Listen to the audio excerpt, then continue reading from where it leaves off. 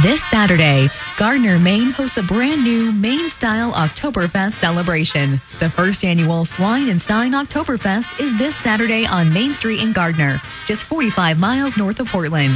The Swine and Stein Oktoberfest will feature mouth-watering farm-to-table pork and outstanding dishes. Fill your stein with local craft beers on tap from 10 Maine breweries, including Marshall Wharf, Allagash, Sheepscut Valley, Bar Harbor, and more. Fill your soul with live music from the Caldwell Brothers, Cowboy Angels, Mallet Brothers, Pete Kilpatrick Band, Eric Betancourt, and Yellow Roman Candles. Plus, lots of festival fun like chicken fling, stick pony races, frozen t-shirt contests, petting zoo, and plenty of prizes. The Swine and Stein Oktoberfest is this Saturday on Main Street in Gardiner, one of Maine's downtown treasures set on the banks of the Kennebec River. Designated a National Historic District, Gardiner is a perfect setting for a traditional, family-friendly festival. For details, beer and brand lineup, go to GardinerMainStreet.org.